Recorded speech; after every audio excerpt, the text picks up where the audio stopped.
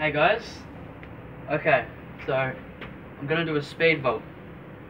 If you don't know what that is, try the other video of vault. It's called vault, but it's a one-hand vault, just a normal vault. So yeah, a vault looks like this.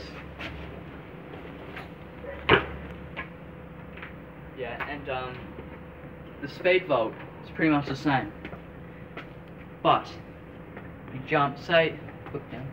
Say you was here, you gotta like jump, run, jump from about here, jump through the air, actually jump and like face so that you're progressing through the air like this.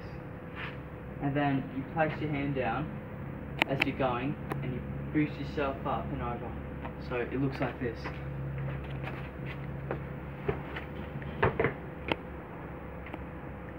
Yeah. If you're doing it on poles like this, it's harder.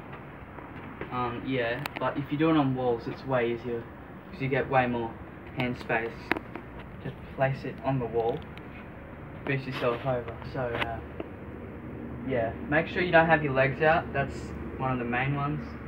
So if you do, vaulting, bam, your foot's caught and you're dead. So yeah. That's pretty much it to it.